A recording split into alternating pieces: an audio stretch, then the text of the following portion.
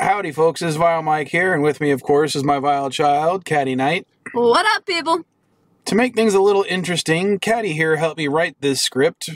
It has nothing to do with the fact that she complained about a small error in writing last episode. It's not my fault you kept writing things wrong. Only once, as far as the audience knows. We open with a shot of the Enterprise above an unexplored planet. On the planet we have, oh my god, alien puppers! It's just a dog in a fursuit. But I want it! Anyway, Sulu is holding the alien dog while Kirk plays with its tail, expositioning about how cold it gets on the planet at night. When suddenly, aww, a clumsy crew member falls down, goes boom. He gets a whittle cut on his hand, so Kirk sends him to the sick bay for a band-aid. Scotty beams the clumsy crewman up, but the yellow dust covering him causes issues with the transporter. When it's time for Kirk to beam up, he seems to be fine, but is a little woozy. A second Kirk beams up onto the ship with evil lighting. Must be dun dun dun evil Kirk. You can tell he's evil because his eyes look weird. No, that's just Shatner. So Kirk is the villain of the week. Pretty much.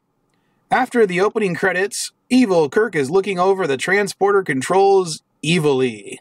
And when this crewman shows up, of course he does not notice anything acting strange or anyone acting strange. Add to the counter.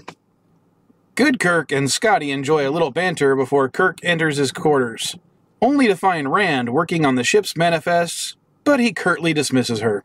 Aww, is Kirky gonna take a whittle nap? You're acting really strange today. McCoy is patching up the clumsy crewman, using the tried-and-true medical treatment of vacuuming his hand and using a giant spray bottle filled with magic science juice to heal him.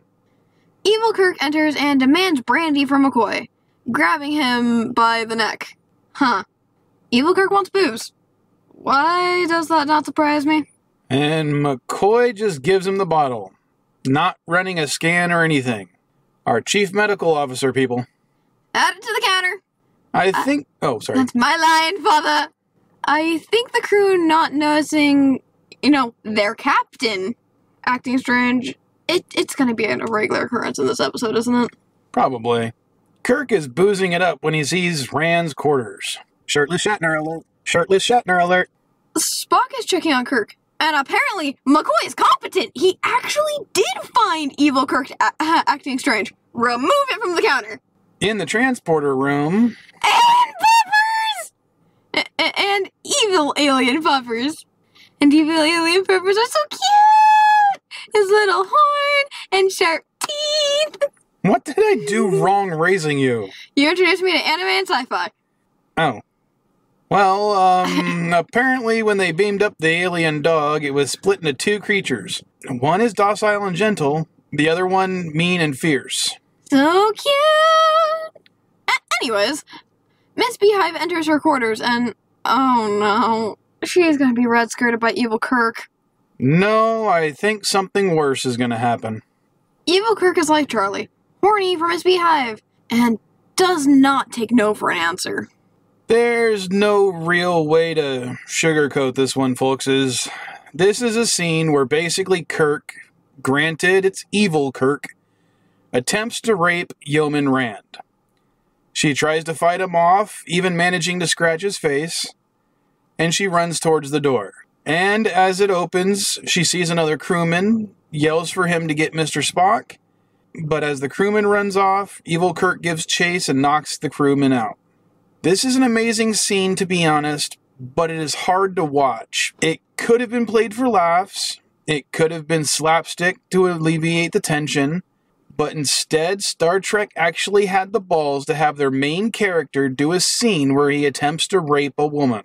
Not only that, but have the woman fight back and not just be a victim because she is pretty and blonde, but doing her best to fight off her attacker, even if that attacker is her superior. Where it falls flat is the scene after, where both Kirk and Spock interview an obviously traumatized Rand. If Rand is saying the captain tried to rape her, he has no place being there during the investigation or being part of said investigation. It also has some other implications that could be troubling. We as the audience know that there are two Kirks, one evil, one not. Rand does not. So when Rand is accusing Good Kirk of rape, she is wrong. That was not her attempted rapist. So we sympathize with Good Kirk. As he is being accused of a rape he did not commit. But again, we as the audience know that someone did attempt to rape Rand. Someone who looked like the captain. There was even a witness. But her story does not match all the facts. Good Kirk does not have the scratches to his face. And I'm sure many women or men who have been in similar circumstances to Rand would feel overwhelmed and not sure of themselves.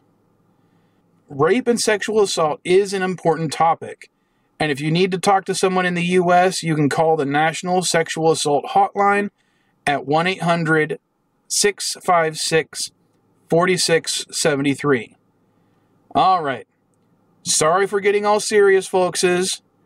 Anything you want to add, Katty? Honestly, I completely agree. There's no point within that area I have any point in disagreeing with. Okay, maybe I did raise you right. Alright, I'm getting off the soapbox and getting back to the episode.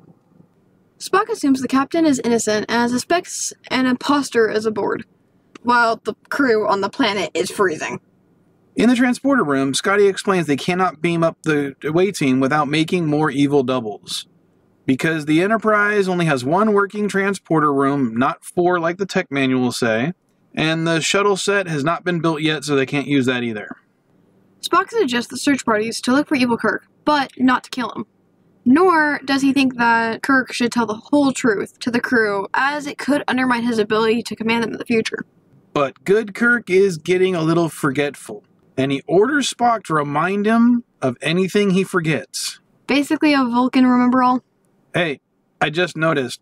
Good Kirk is wearing the ugly green uniform, while Evil Kirk has the normal yellow one. What do you think of that, Katty? That just means evil Kirk has a better fashion sense.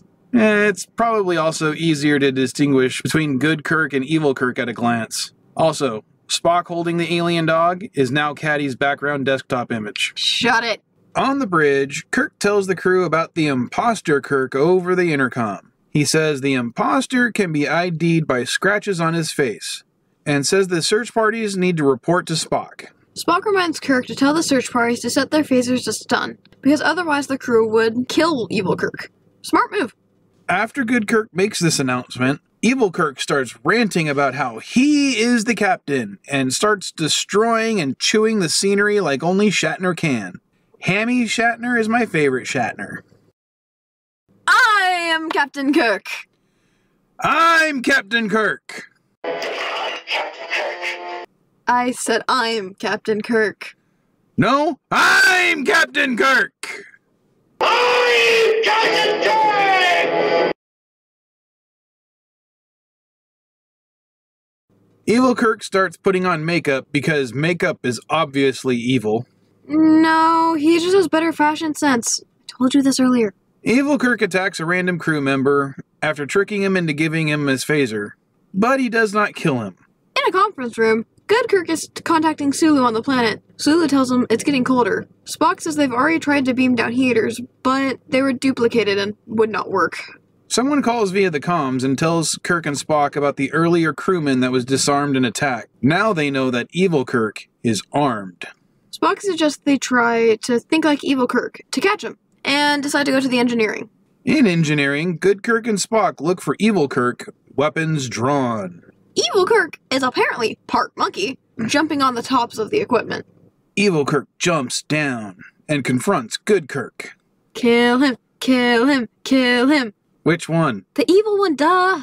But Spock said not to. Stupid fucking pacifism. Good Kirk tries to talk down Evil Kirk. Evil Kirk shoots anyway, but Spock comes to the rescue. Yes, fuck! Another nerve pinch takedown. In sickbay, McCoy suggests strapping down Evil Kirk. Do the line without laughing, father. In Payback. sickbay, McCoy suggests strapping down Evil Kirk, and Spock hypothesizes about how the evil and good sides of Kirk are needed for the original Kirk to function, each having certain traits the other needs to survive. Sulu calls again, telling Kirk it's getting even colder, and requesting a pot of hot coffee be lowered via rope. Scotty calls up, saying he found the trouble with the transporters, but even though the landing party is freezing to death, he cannot fix it in less than a week. Cue commercial break. This channel is sponsored by SD GameSwap. If you're into nerd stuff, you might find something you like there. They have books, movies, video games, toys and collectibles, and they even do consignment. They are also on Facebook, so go buy something.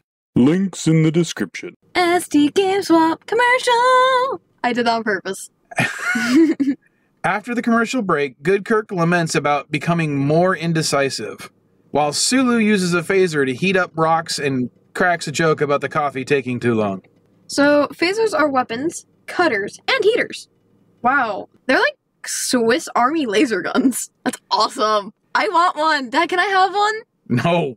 Why not? Maybe for Christmas. Yay! Evil Kirk is screaming in sickbay. McCoy says it's because that due to the duplication process, both halves are now dying. Good Kirk argues with himself, literally, and McCoy gives him a drink. I guess this doctor is a bartender. I am a doctor, not a bartender. In the transporter room, Scotty has apparently done some miracle work to get the transporter working again. And Spock helps. Figured out a way to recombine the duplicates. They test the recombination process on the alien dog. Space PETA is pissed. So am I! The alien puppers were so cute! But Spock and McCoy examine the alien dog. Unfortunately, He's dead, Jim. After another commercial break, Spock is doing the captain's logs. Something about that feels so right.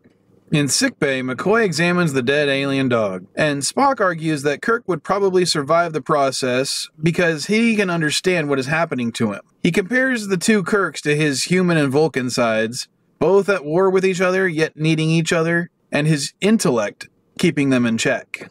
Well, good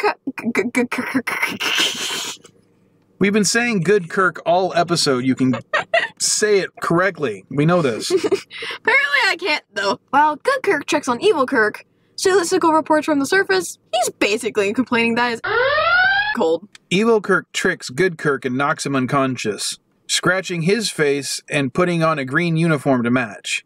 He then creepily hits on Rand and goes to the bridge, where he orders the Enterprise to leave orbit, abandoning Sulu and the away team. But everyone seems to notice that this is not the real Kirk, for once, and McCoy brings the good Kirk to the bridge, causing evil Kirk to go nuts. Nah, that's just Shatner. Evil Kirk rats about... rats? Rants. I said rats. I can't talk. Evil Kirk rants, but he is subdued and brought to the transporter room, where Scotty does some more transporter magic. Well, Original Kirk is back, and Sulu, Sickle, and the rest of the away team are saved. Original Kirk thanks Spock, apologizes to Rand, well, sort of, and takes his rightful seat in the captain's chair.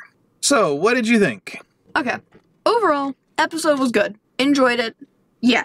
One thing, though. The thing with the rant pissed me off. Third, oh my god, I love the alien popper! There are two episodes that are kind of like sequels to this episode's premise. One where Riker has a transporter clone, except he's not evil, he's just been marooned on a planet for years. But there's also a great episode of Voyager, one of the few, where Tuvok and Neelix get merged and make a being known as Tuvix. And the episode hinges on the rights of this new being versus the rights of the beings that make him up.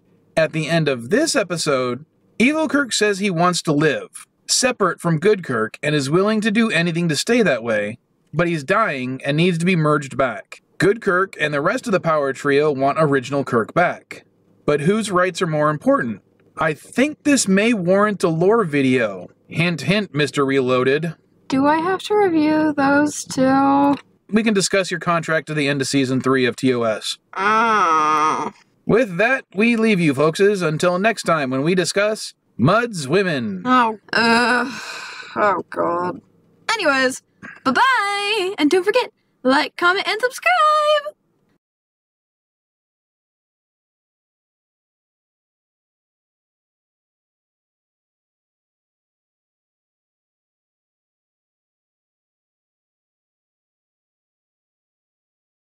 3, 2, 1, let's go! Now that's just Shatner.